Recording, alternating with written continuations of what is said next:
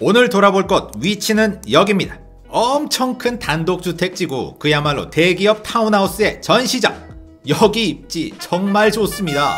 대기업 배우신 분들이 사람들 원하는 걸 정확히 분석해서 딱 들어 앉혔으니까요. 자, 얼마나 좋은지 바로 들어가 보시죠.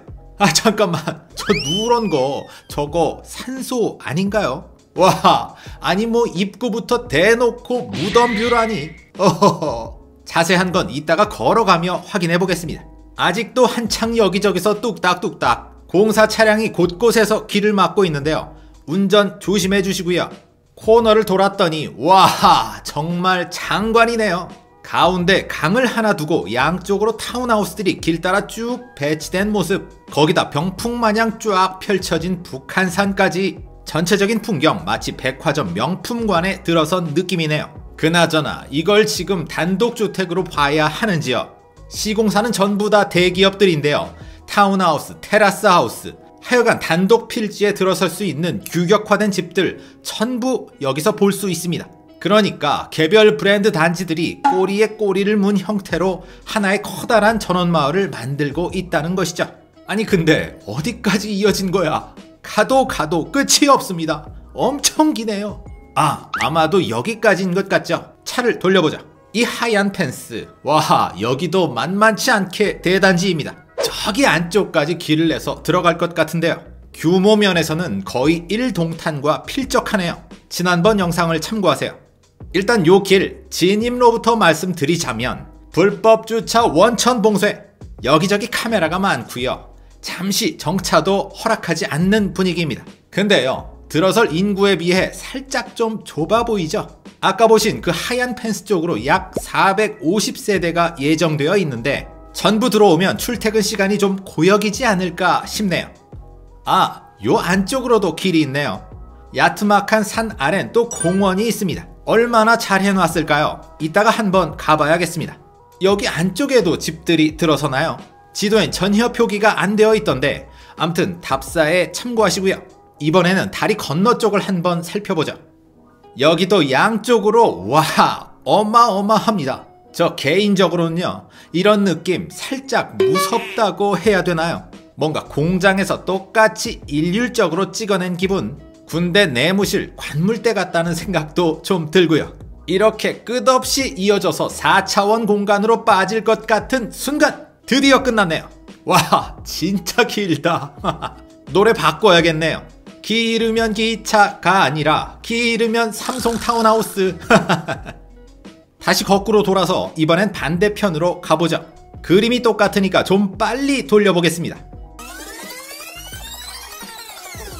아, 마을 건너편엔 이렇게 빌라촌이 형성되어 있군요.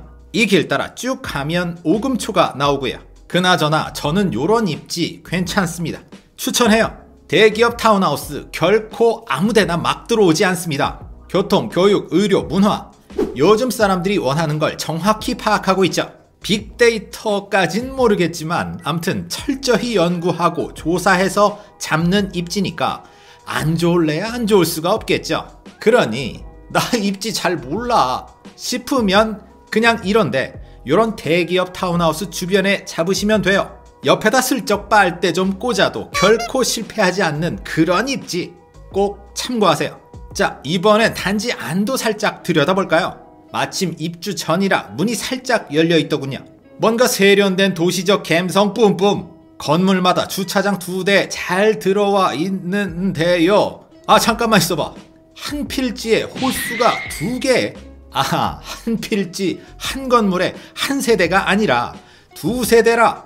요거 살짝 아쉬운 부분이네요. 하지만 아쉬운 게 딱 이거 하나일까요? 진짜 솔직한 답사는 지금 걸어가면서부터 시작입니다.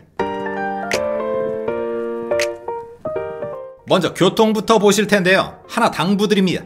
전원주택 교통은 아파트 학원 전혀 달라요. 지하철, 상가 모두 슬리퍼 신고 걸어서 간다. 그런 데는 전국 1%도 안 됩니다. 아, 이쪽에 버스 정류장인데요.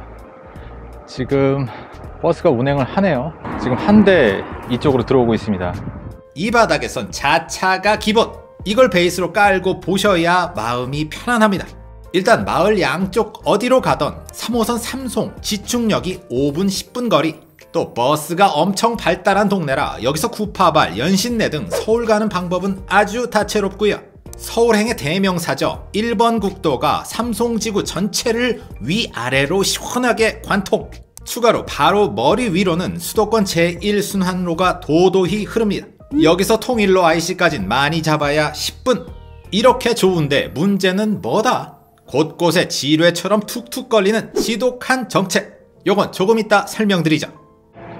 지금 단독주택지 건너편으로는 이렇게 민간 임대주택을 한창 짓고 있습니다.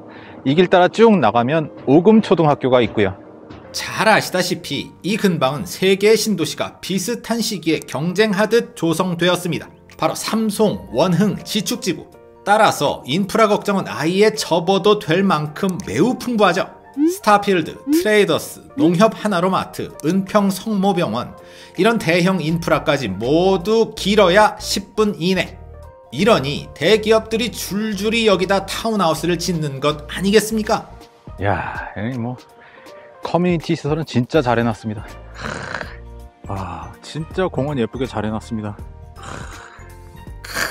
이걸 하도 많이 해서 목이 다 아프네요. 암튼 이 마을의 최대 덕목은 뭐니 해도 사방을 에워싼 멋진 공원들과 커뮤니티 시설들. 진짜 요것 때문에 여기 오는 분들도 의외로 많으실 듯. 저도 잠깐 돌아봤는데요, 마치 어디 유명 리조트에 온 것 같은 착각이 들 정도였습니다. 자, 그렇다고 아쉬운 게 아예 없느냐? 에이, 설마요. 아하, 저쪽에 보면 저렇게 산소가 많이 있는데요, 요 앞쪽에 바로 단독주택이 이렇게 펼쳐져 있습니다. 야, 여기서 보니까 저쪽에 또 무덤이 있네요. 야, 이 동네 무덤 진짜 많다. 조금만 언덕진 데라면 어김없이 튀어나오는 분묘들. 그래서 한때 이걸 두고 여러 매체에서 말들이 참 많았죠. 하지만 결론은 역시 무덤이 왜 있겠어요? 자리가 좋으니까 있겠죠. 기왕에 들어온 거 이렇게 좋은 쪽으로 생각하면서 살자고요.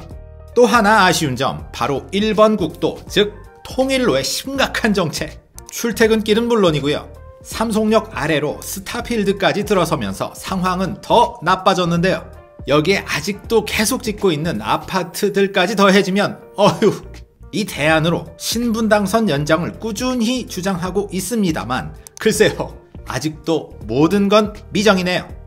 자, 이제 정리해볼까요? 제가 이 마을에 느낀 장점 이렇습니다.